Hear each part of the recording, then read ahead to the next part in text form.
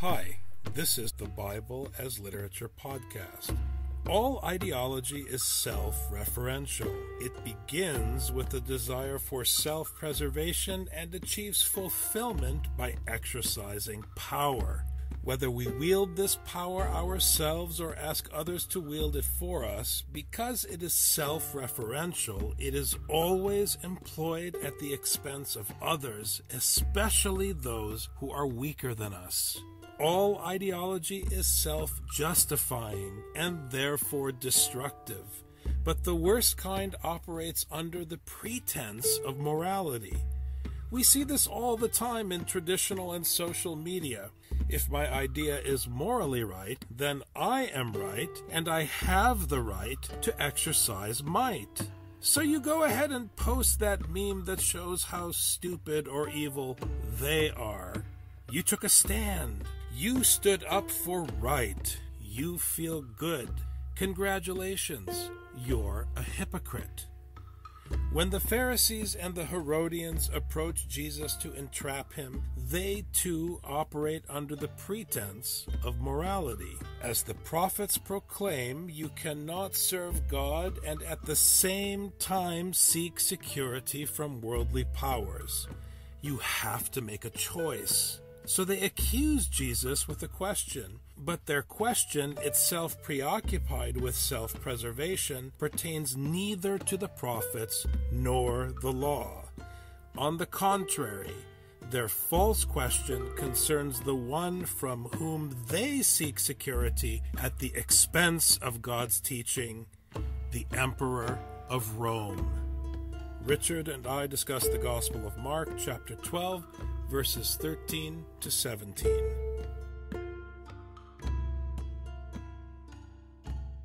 You're listening to the Bible as Literature.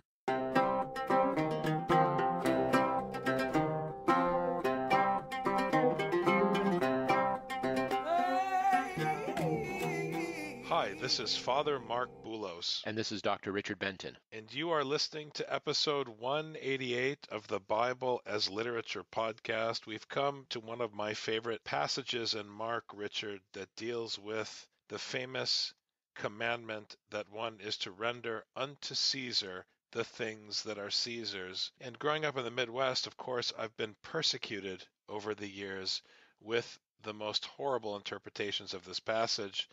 The most famous and most common being this argument that Jesus is contending that there should be a separation between church and state. It's a convenient interpretation because it suits our political ethos in the United States, but it is incorrect. Jesus is not talking about the separation of church and state, nor is he giving any credence to the state.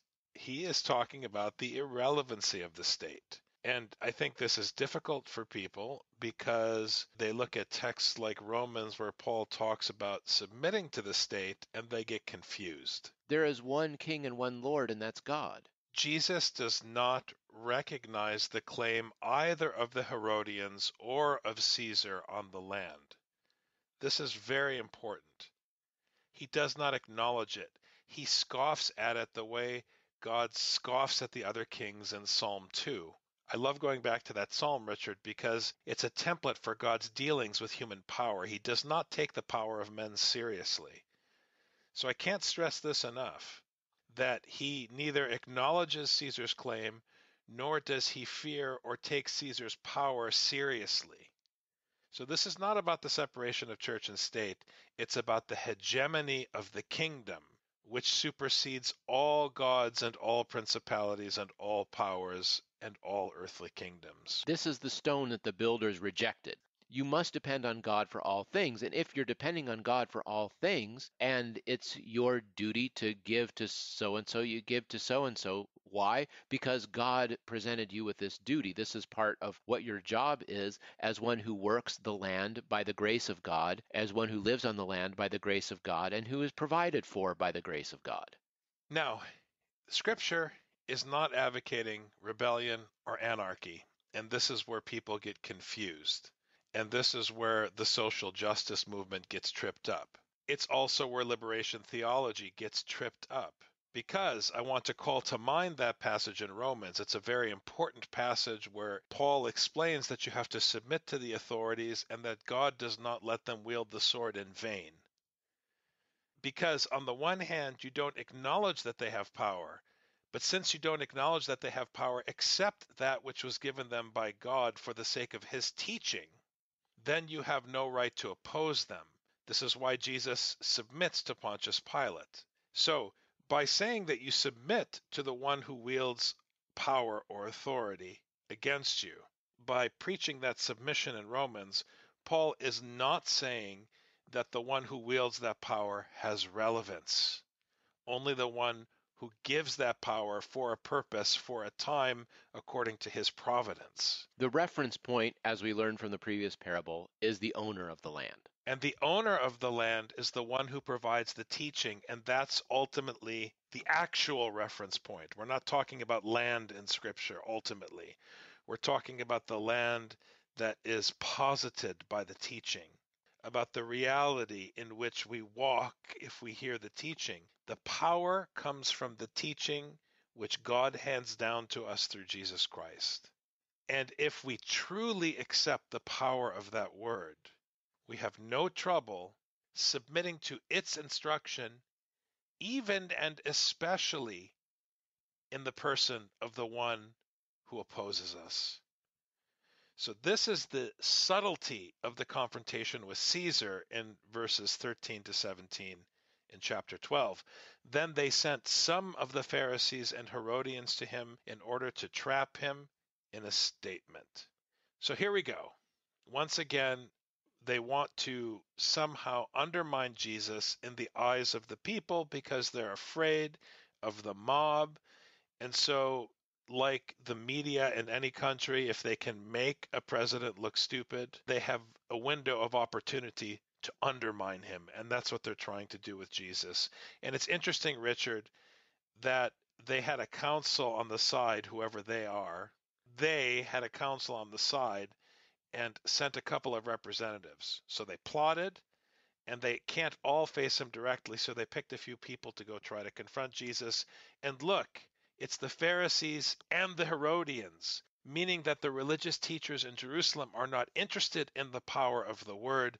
They're interested in the power of church and state, the Pharisees and the Herodians. What we see time and time again is this cowardice, interestingly enough, against this very weak man, Jesus.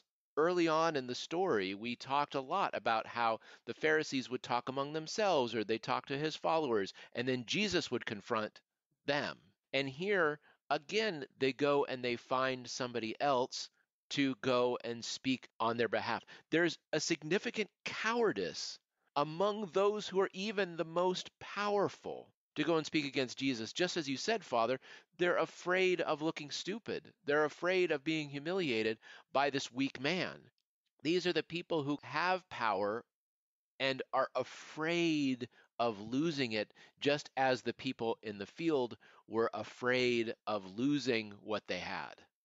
They came and said to him, "Teacher, we know that you are truthful and defer to no one, for you are not partial to any, but teach the way of God in truth.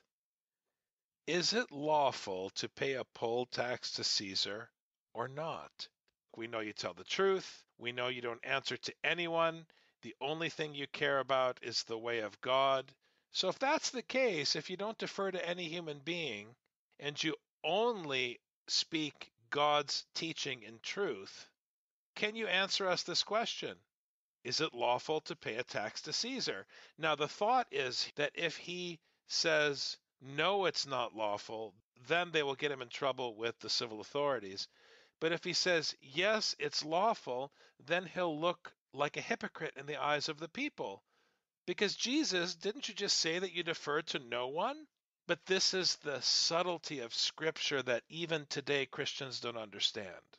They're setting him up. They're trying to get him to go one way or the other on Caesar. Their flaw is they make Caesar to be the reference point. Are you with Caesar in that you support paying the tax, or are you against Caesar in that you're against paying the tax? And if he's for Caesar, then he's a patsy, and if he's against him, then he's a rebel. Either way, They're trying to drive a wedge. How do we get him to align with one or the other? That way we can drive a wedge, the pro-Caesar and the anti-Caesar camps.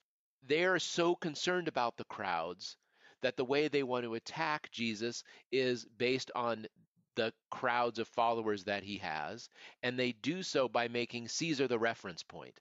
Are you with Caesar or are you against Caesar? Because this is how you would rebel in the Roman Empire. The Roman Empire would come in, they would say, okay, we own you now, pay us tribute. If you said, all right, you give them money, then you're with the Romans. If you don't give them the money, you don't give them the taxes, then you're against them and they destroy you. This is how you show your loyalty.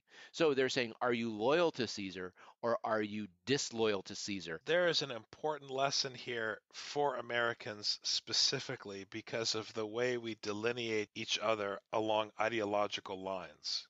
And it's getting worse and it's getting more dangerous. I really appreciate the way you characterized the choice of how they would like to judge Jesus. Is he a patsy or is he a rebel? Is he for or against? Does he take a stand or does he cower?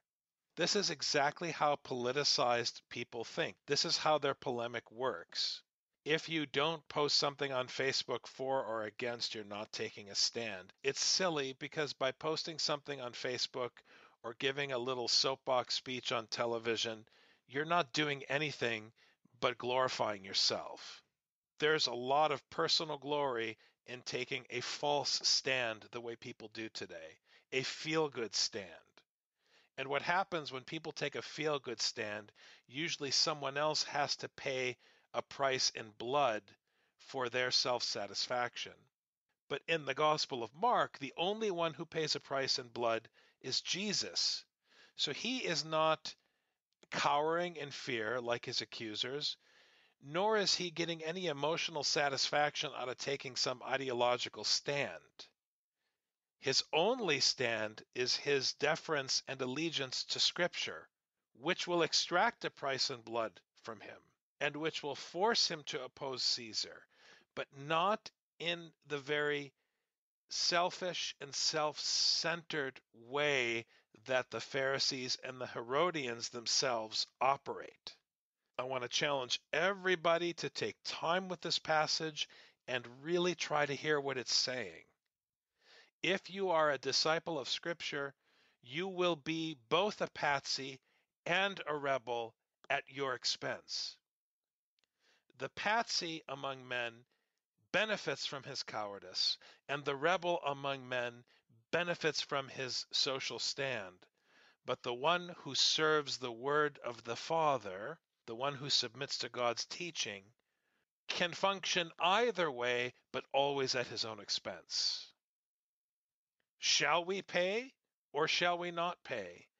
But he, knowing their hypocrisy, said to them, Why are you testing me? Bring me a denarius to look at.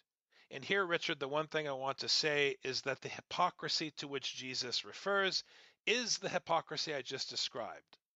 They want to expose Jesus as being either for or against within their ideological framework.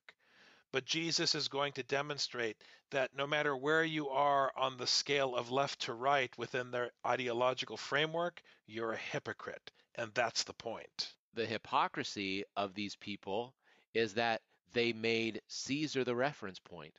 Even though they think they're making God the reference point, they're not. They're making Caesar the reference point in the question.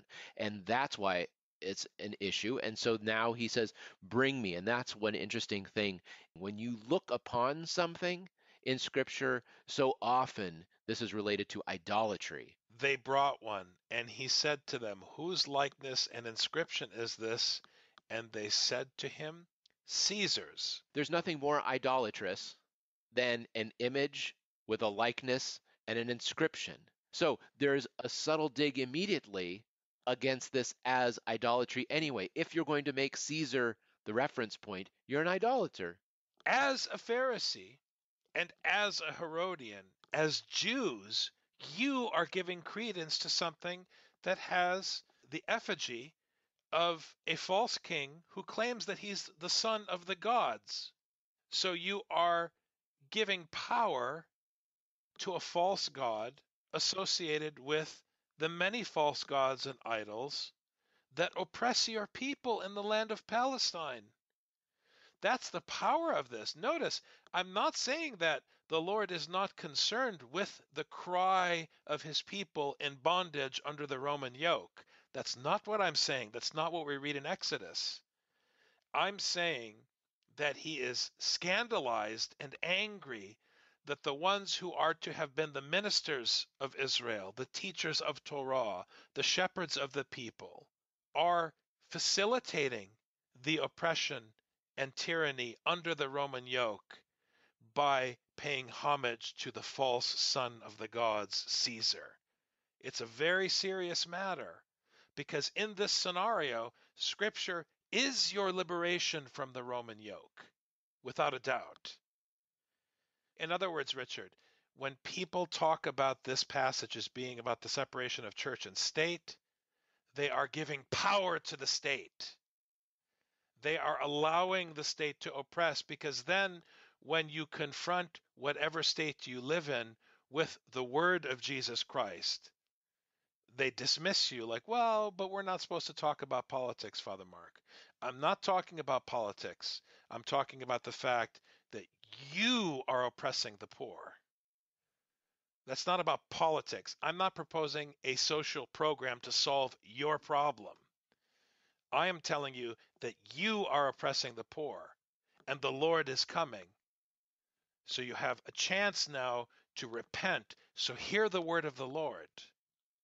When people talk about the separation of church and state with reference to this text, what they mean is we don't want to be reminded that poverty and war and cruelty are sins, Father Marc, because we're very happy with the way our country runs. Please leave us alone. Please go away.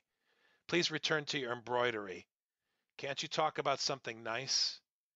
Everybody wants to entrap and therefore emasculate Jesus. But whether Jesus is a patsy or a rebel, you can't emasculate him because the power of his Father, which is present in the teaching, is immutable. The Herodians themselves show the error of this path anyway, because the Herodians are the descendants of the Maccabees who rebelled against the Greek Seleucids and who fought on behalf of the ability to follow Torah and to teach Torah. And what happened is they were eventually enamored with power and co-opted by the Greeks and then the Romans.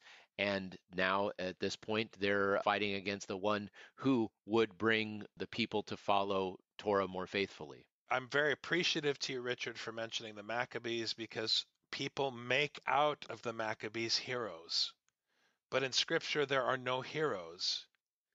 And the hypocrisy of the Herodians in this passage exposes the New Testament critique against violence in the hands of men.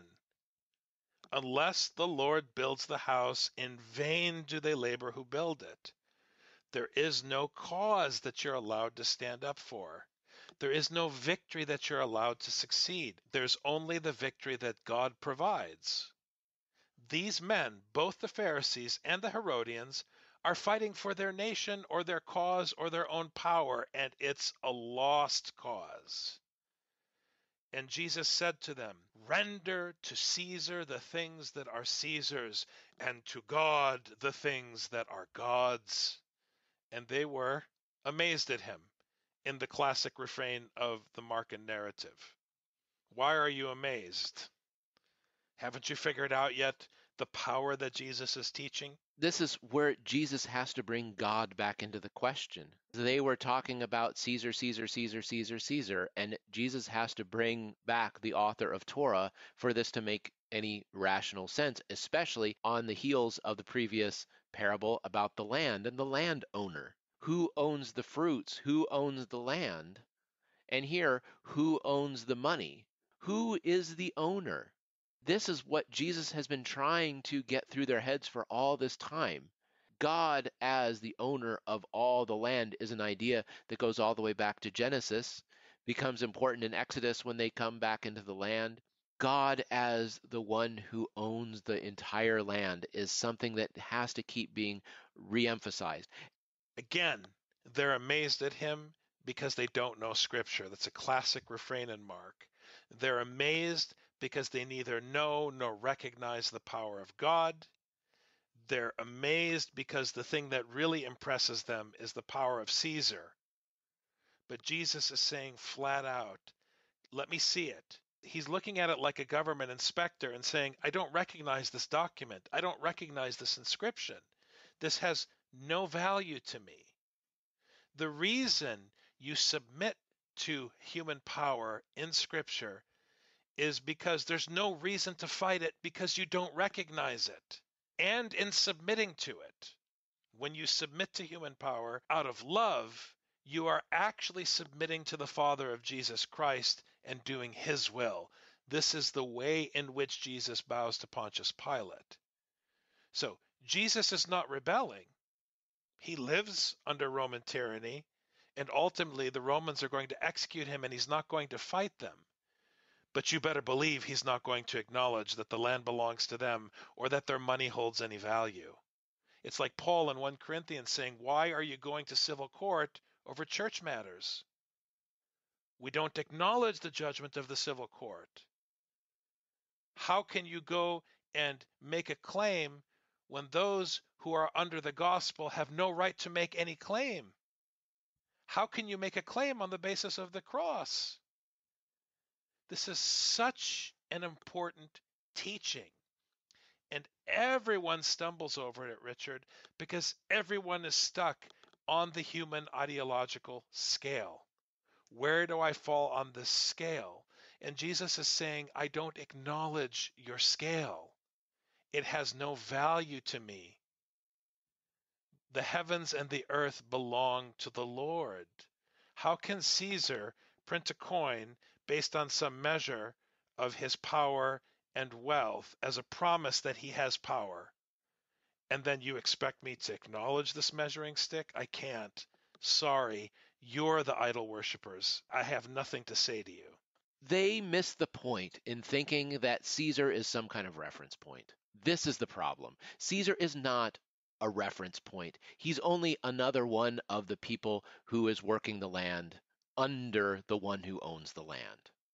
And this is what the people forget, and this is what the people miss, because they think that Caesar, because he's working this piece of land, has some kind of value, that now he can decide how the land is being used, how the people that are working with him need to run. This is not true. The only one who decides what happens with the land is the one who owns the land, and there's only one owner.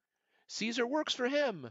Which means Caesar's value when you submit to him is that he is a brother in the Lord, not that he's a son of the gods or wields some power because of himself. And on this basis, you submit to him because he is under God, and God tells you to submit to your fellow servants. So you submit. God put Caesar there. He put the scribes and the Pharisees there. He put your friends there. He put your enemies there for your edification. And so when you submit in this way, in obedience to the commandment to love the neighbor, then you are edified by Scripture and you show deference to God the Father. So Caesar is irrelevant, but you're still stuck with him.